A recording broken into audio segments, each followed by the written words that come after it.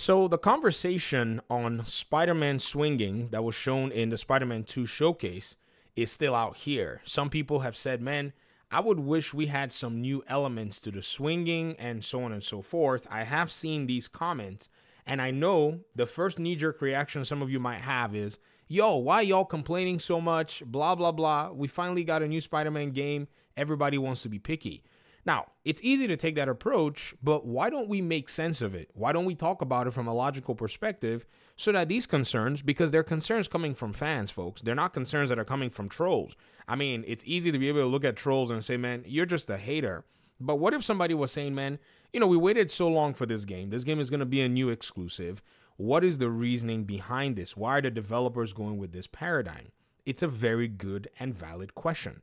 So first of all, let's answer it from the perspective of what have other video games been doing in the past? How have they gone ahead to pretty much address their sequels and their mechanics? We'll take a very good look at games like maybe Street Fighter that have kept a lot of their, concepts very similar. And if you actually have played the old Street Fighter games, it's not going to be too hard for you to come in and have at least a base level of being able to do your moves and your combos. I know Street Fighter seemed a little extreme. Let's just go to a superhero game and just make things make more sense. Look at the Arkham games.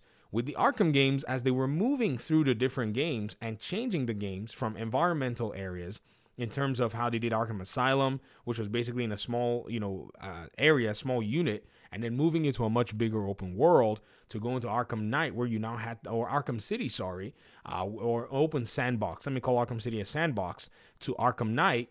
You will tell that the systems and the mechanics were basically the same. They kept the grappling system similar, basically upgrading a few things as you started the game. Like your grapple boost, you had to acquire it in Arkham City, but then it became just a regular thing in Batman Arkham Knight. So moving your mechanics across your games don't have to have drastic changes. If you do that, you're going to alienate your audience. In fact, Gotham Knights suffered from something that it didn't necessarily want to do in the first place. You know what I mean? A lot of people judge Gotham Knights by saying, hey, why did this game just not keep the Arkham mechanics? Even though it wasn't an Arkham game, it felt foreign to a lot of people to think that Warner Brothers Montreal, who made an Arkham game, should have gone ahead to just keep things similar, even though they were making a different game. So these things can come back and bite you if you actually make such changes too quick. Games are supposed to be accessible. They want you to pick up your controller when you start playing this Spider-Man game, and they want you to immediately, bam, you're already in it. No hesitation, no sweating for the most part, and majority of the aspects of the game. And then as they, start, introducing new concepts and new mechanics, then they want you to basically have to take the time to learn those new concepts and new mechanics. And as we've seen from our past videos, I've been talking about some of the combat mechanics and breaking them down. We're already seeing that things like, your skill selection tree is going to require a little bit of faster, processing and thinking, more intuitive, interaction with your controller and how you implement and apply your skills and your moves. So this is a big deal. Hence, I think the swinging in this game is definitely going to or need to remain the same. I mean, let's go for a quick spin right here on Miles Morales. This is the version that I got here on PC. And I can tell you that this particular game is actually pretty solid. The swinging, there is nothing wrong with this swinging mechanics, guys. The swinging is beautiful, the way it's actually been adapted, even on PC when you're playing it. You still have regular vibrating elements in terms of your controller that's still giving you a very intuitive, feel, because the wind feel is what they're going for. As Miles is swinging, you're going to realize that, your character is swinging. In fact, if I put the controller on here and I hit the button, he's going to swing Miles. I don't have a camera control.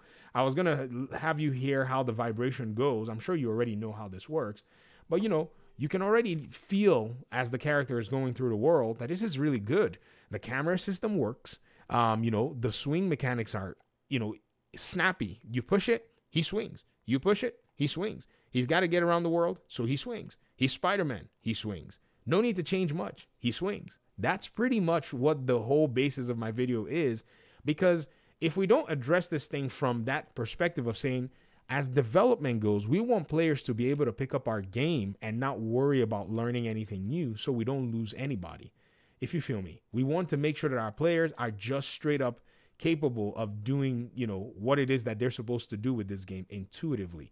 So if anything, after the years of investment and after all the years of development, research, and, trying to figure out the best way to get a swing system going, a swing system that, by the way, is better than the swing system in every other Spider-Man game, I would argue, that has ever been put out, except maybe, say, for some mechanics like people would like to be able to just basically jump straight into the air and all that.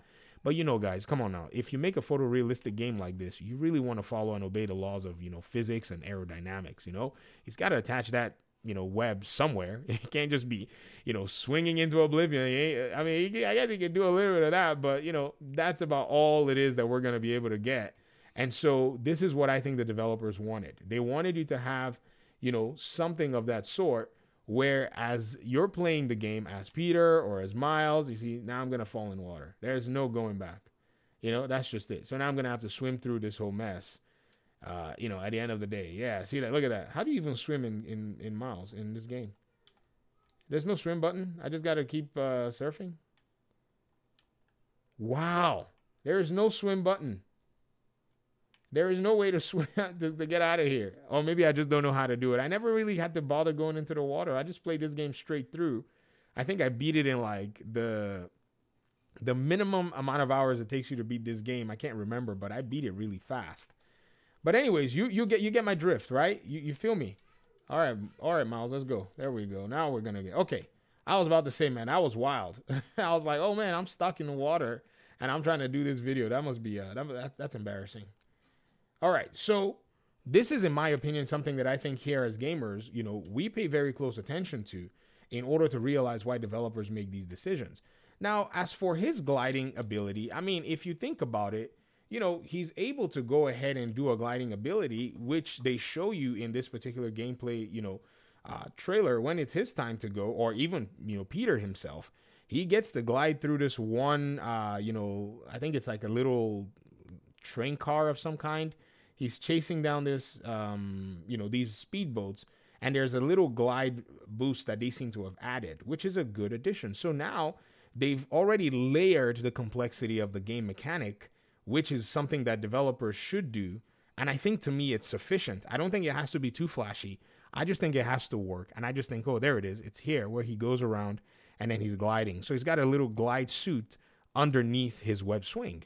To me, that's a double win. I mean, I think, when people say that, like, man, I just wish they would have changed it. They already tweaked it. They've given you a little bit of a variation.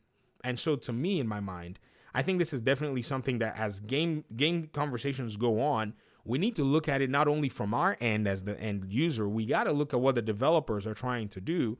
And to me, I see a cake, they basically are making this, let's say, a Bavarian torte. I don't know if many of you know what that is. If you're a baker, you know what I'm talking about. It's a chocolate cake that has multiple layers and multiple cream layers on the layer. So they put the cake down, one layer of the cake, then they put a little bit of, the frosting or whatever the topping is. Then they put another layer of the cake down, and then they put another layer of frosting. The developers made their Spider-Man game by starting with their swing mechanics as basically one, cake and frosting, right? And now that they've added that mechanic, that other mechanic is now the second layer of the cake. And then all the other things that you might be able to do with that glide mechanic, that glide boost mechanic, now becomes the second layer of frosting, making the cake a very complex, very delicious cake, by the way. I mean, probably not healthy for you, but, once in a while, if you want to enjoy, some sweet treats, perhaps you should find yourself this particular cake, the Bavarian torte or Spider-Man 2, and, make sure that you partake thereof. So thanks for watching the video. I appreciate you guys' time and audience. Let me hear your thoughts in the comment section. These conversations need to continue to happen in our gaming community. I understand that the meme wars are the best, they seem like the cheapest way to go, but why not explain things from a dynamic perspective? Thanks once again. Peace out.